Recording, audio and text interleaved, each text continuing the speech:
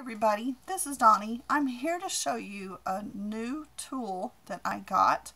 It's called a Silhouette Cameo. I have the Cameo 3 and it's a cutter. I am making stickers for my planners with this machine, and it comes with the Silhouette Studio, and I purchased the designer edition of their software. This is the 4.0 version. I have not yet upgraded it. Real quick, I wanted to show you how to set up your page just so you can print a copy of stickers or whatever. I want to go through the registration marks process. This process works for me personally with my machine. Your machine may not be exactly like mine. It may not be the same edition. Mine is new. 5 weeks ago is when I bought it, and I got mine off of Amazon. The page setup button is this first one on the right hand side of the screen. Again, I'm in designer edition. This little page right here is what I've just clicked for my page setup. The first choice right here is your page size. I choose 8.5 by 11. There are a number of options you can choose depending on what you're using. I'm going to choose the 8.5 by 11 letter size. The width, 8.5, height, 11. So if you want to fine tune that, you can change the measurements in these boxes over here. I want my orientation to be this way, up and down, which is portrait. And my cutting mat down here, this next section, I use a 12 by 12 in my Cameo. So this is all set up so that every time I click on my page setup button, it's already there. I prefer down here to show my print border and to show my cut border. That has come into play a number of times with what I'm working on. The reveal space here just lets you show how much of the background, what's on your mat, comes through. I like to have mine on a grid. For the grid, which you can see inside my page, that's the second option up here. I'm going to unclick Snap to Guides, and I want it to show my grid and to show my guides. At this point, there are many other features that you can use. I'm not going to go into that. Other than the color, I have chosen a purpley color for my background grid so that I can see it. At this point, it has not bothered me. I kind of like the color purple, so right now I'll just leave it the way it is. Now, the registration marks. When I click on the third option at the top, this is my registration marks. This is the part where many people have a problem. This is what works for me with my machine.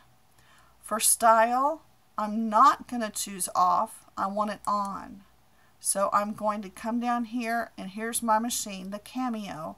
So I choose type 1. Yours might be different. For the dimensions, as you can see, when I chose that option, a grid appeared at the top of my screen and at the top of my page, as well as the bottom left-hand corner. These are the crosshatch areas that you don't want to put any of your cutting content or printing content.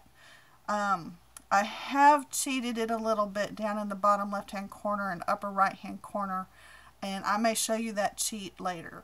But all I did was take a little piece of sticker paper, cut a square, and cover up this area if I happen to print on something that goes into that area. When it registers, when the machine registers, it starts where this first box is right here. Your machine, when you turn it on, it will move the cartridge that holds the blade back and forth a little bit and line it up with the, whenever you just turn it on. In between those two blades, and I'll show you this on a different video, is a laser.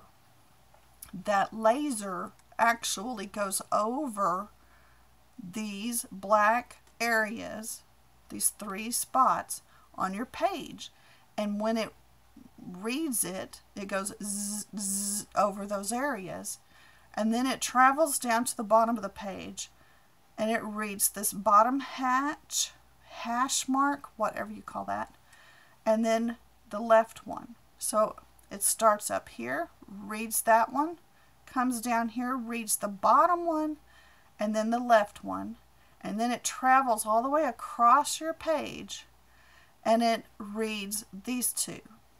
So these are important things that you need to print on your sticker pages if you're making stickers. I just chose type 1 Cameo.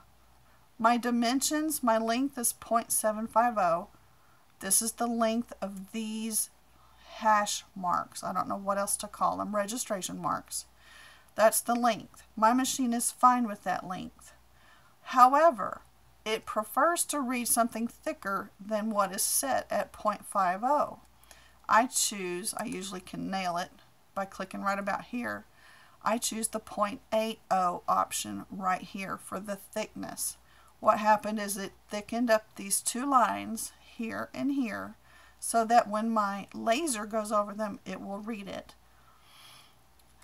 For the inset, I leave it right where it's at. And the next option here is advanced options. I always click on advanced options, and here's where I can actually change these insets a little bit. Every time I come in here and I take my left inset, which is the first option, all the way down, 0.394 is the least it will go to. I do the same for the top inset as well as the right inset. This bottom inset I leave alone. A number of people have said that that works best for them, so I've always just left it the same. As long as I set everything just like this on my page setup, I don't have a problem printing and cutting stickers. I have not had any registration fails since I started doing this, as long as I did it this exact way. Now, your machine may be different. It may need to have a thicker line. It may need to have longer length. It may need these options to be set where the defaults were, which you can hit down here to restore. This is the way I prefer to do it because I've had no problem with it. I hope this has helped you.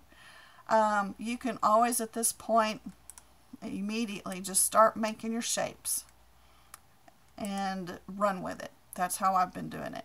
But it's been a lot of fun learning. So I hope this has helped with your registration marks and your page setup for making stickers. If you have any questions, let me know. Leave me a comment down at the bottom. I'll do my best to help you. But again, I'll say my best bet for answering questions is on YouTube. Y'all have done a tremendous job at making videos and helping me. And that's what I'm trying to do, is just pass it on. I hope you've enjoyed this video and I hope it's helped. Thank you so much for watching. Bye-bye.